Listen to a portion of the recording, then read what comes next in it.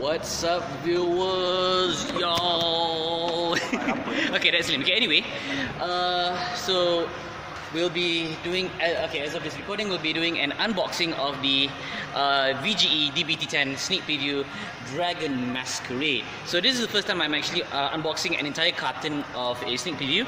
So since it's an entire carton, most likely I'll get 2 whole playsets of each card. So bless the polls, I'll be sharing the poll results at the end of this video, so at least you guys can make your own calculations, and you can also order your very own carton of sneak preview, which will help you to assure yourself to get a playset of everything. So yeah, let's check it out shortly.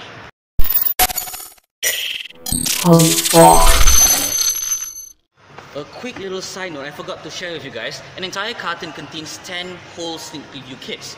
So since there's 10 whole sneak preview kits, basically I'll be having a lot of playmats and PRs to be sold. So yeah, bless my polls. Okay, let's ignore the poor mic quality at the moment and bask in the awesomeness that is the sneak preview. So, what's inside a pizza box or a sneak preview kit? It's basically 47 booster packs, 9 copies of the promo card, and 2 playmats, and of course 9 copies of the Grey Elemental OverDress, which you can get in any start decks or trial decks.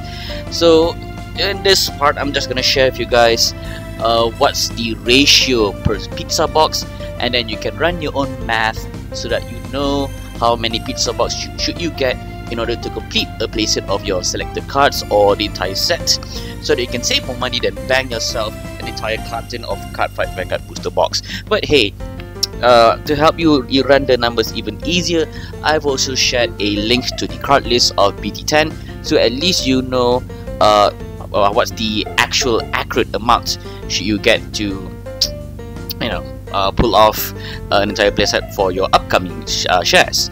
So right now, as you can see on the video, I'm just sorting out the card rarities as seen on screen. And while this is happening, let me just share to you guys the end results. Let me just fast forward this bit, and then, you know, we'll move on to the end, and I'll show you guys my poll results in the form of a still photo. So yeah, let's fast forward it.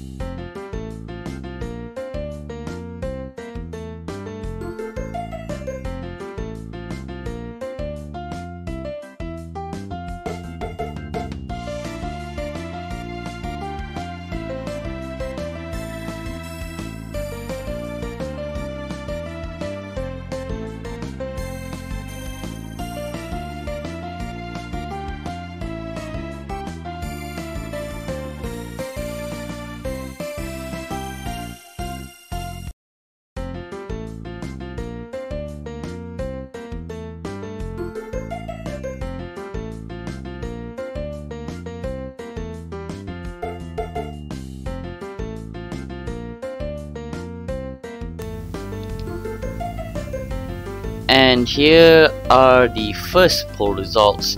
I'm just arranging the triple R's, in which you can see there are 13 out of 15 types of triple R's you can get for one booster box. So let's put these all away and moving on to the double rares. Oh yeah, I forgot. Flame rares, there are like 6 flame rares in random, so you won't know what you're gonna get. And if you're lucky, you might get a double flame rare, but you know, that's something of a different story. Also, exclusive for BT10, you'll get the EX rare, meaning it's the special lyrical monasterial cards that is crossovering with Hololive, so that's pretty neat for this set. Okay, for double rares, this is just only one box, but for the rest of it, you might be able to get like between 17 to 18 double rares per box, because some will be 17 due to I guess some of the higher rarities or the EX rarities were to take place. Here's the EX rarity. Hope you like it. And here are the the other pulls from the other few boxes that I've done. So enjoy.